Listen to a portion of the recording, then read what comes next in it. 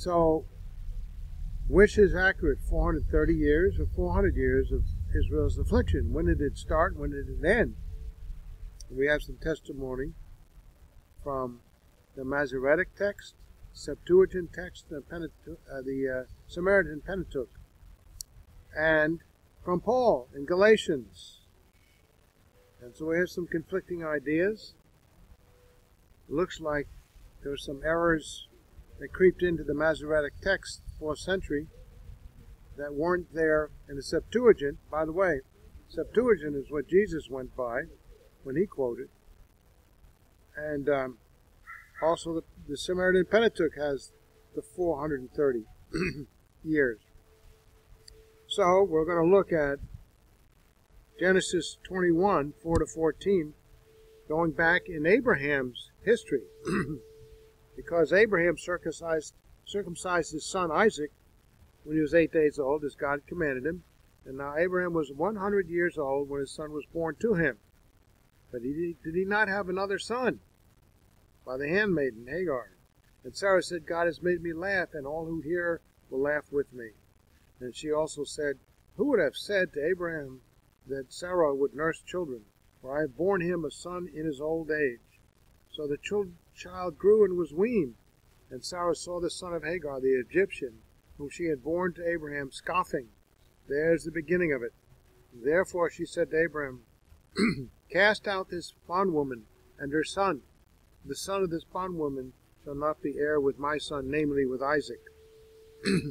That kind of clears up another matter of who is the son, the descendant of Abraham that would inherit the promise. Was it Ishmael or Isaac? Well, there it is. And the matter was displeasing in Abraham's sight because of his son.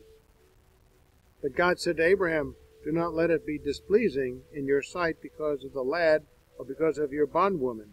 Whatever Sarah had said to you, listen to her voice, for in Isaac your seed shall be called. Yet I will also make a nation of the son of the bondwoman, because he is your seed.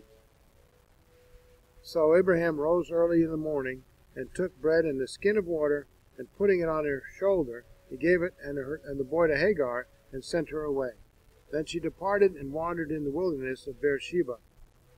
And so began the affliction of the descendant of Abraham. For the descendants of Abraham, the affliction began between Ishmael and Isaac. Genesis 21, 15-21. Look at Galatians 4:29. Paul says, but as he, Ishmael, was born according to the flesh, then persecuted him, Isaac, who was born according to the Spirit. Even so it is now. There's the affliction beginning. Corroborated. Nevertheless, what does the Scripture say? Cast out the bondwoman and her son, for the son of the bondwoman shall not be heir with the son of the free woman. There's the time frame in years. The Lord's promise to Abram, until Isaac's birth, 25 years. Isaac reaches 60 years old at Jacob's birth, 60.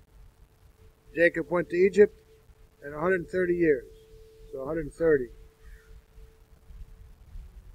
Total time in Canaan before going to Egypt, 215 years. There you go. The time from Abraham's descendants' entrance into Egypt to their exodus is 215 years, not 430 years, as some contend. And of course, they're going to stick with the contradiction and not investigate it properly. Guess whose job that is? Yours and mine. These things will stick, and then I hear people say, well, I believe Jesus and all this other stuff, and they're right. But then they have to ignore some other things because all these people who question them, they don't do their homework. But you and I, to verify the validity, the marvelous validity of the Bible. So as you get older, you start to lose confidence, only because you haven't been a good student. So that's why I became a good student. I would hear one thing over here, and then the next week, something over there. And then people I respected, they conflict with one another. Which one do you choose? You have to choose your own study. Compare Exodus 12, 40-41, translated Masoretic Hebrew text. Now the sojourn of the children of Israel who lived in Egypt was 430 years. And it came to pass at the end of the 430 years, at that very same day, it came to pass that all the armies, the divisions of the people Lord went out from the land of Egypt. But then you compare that to the Greek and Samaritan Pentateuch texts. Exodus 12:40, translated, "And the sojourning of the children of Israel, while they sojourned in the land of Egypt and the land of Canaan, was 430 years. Translated from the Septuagint Greek of the Pentateuch in the next verse, "And it came to pass, after the 430 years, all the forces of the Lord came forth out of the land of Egypt by night."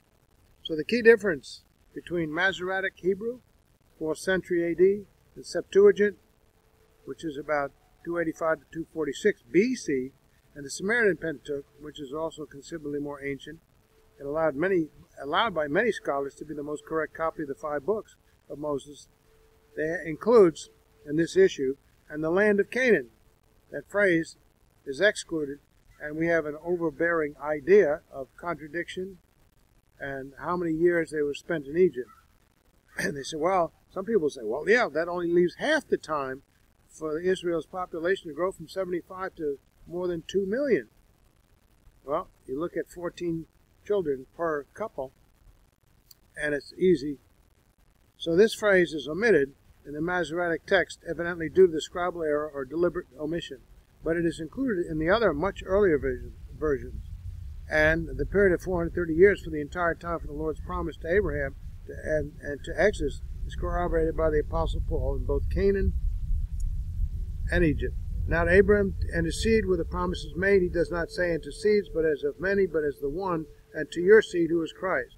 And this I say, that the law, the Mosaic law, only 3 months later, when they arrived in the promised land across the Red Sea, passing across the Red Sea of the Gulf of Aqaba, which was 430 years later, cannot annul the covenant that was confirmed before by God in Christ, that it should have made the promise of no effect. So according to the script Septuagint, Samaritan Pentateuch, and the Apostle Paul, the period of 430 years commenced at the time when the Lord first said to Abram to get out of his country and go to a land he would show him, whereupon the Lord made his promise of his covenant with Abraham. And accordingly, this period of 430 years would terminate with Moses' and Israel's exodus and Egypt, the law being given roughly 3 months after that. Hence, this period of time of 430 years included the time of 215 years that Abraham and his descendants spent in Canaan, leaving 215 years to be spent in Egypt. This amount of time in Egypt is more feasible than 430 years, and a careful examination of Scripture indicates that the period of 400 years, to which Genesis 15:13 and Acts 7:6 refers, overlaps the 430-year period, beginning in the 30th year of the latter period. So,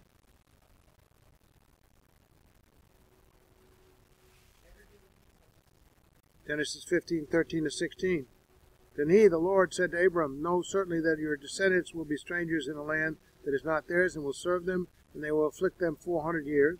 And also the nation whom they serve I will judge. Afterwards they shall come out with great possessions. But as for you, you shall go to your fathers in peace, and you shall be buried at a good old age." And then we have another key point, Genesis 15:16. "But in the 4th generation they shall return here, for the iniquity of the Amorites is not yet complete." Notice that the Lord prophesied to Abram that his descendants would return to Canaan during the lifetime of the 4th generation. This implied a time frame of the Israelites' stay in Egypt that was limited to being within the span of 4 generations of Jacob's descendants, but not necessarily inclusive of the entire lifespans of all 4 generations, as some contend.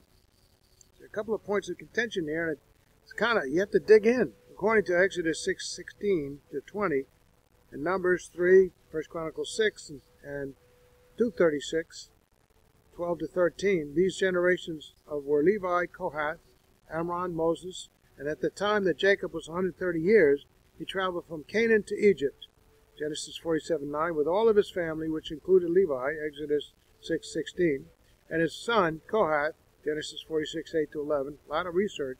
Levi lived 137 years. Let's do some math. Exodus 6:16. And his son Kohath lived 133 years. Exodus 6:18. And Kohath's son Amram lived 137 years. Exodus 6:20.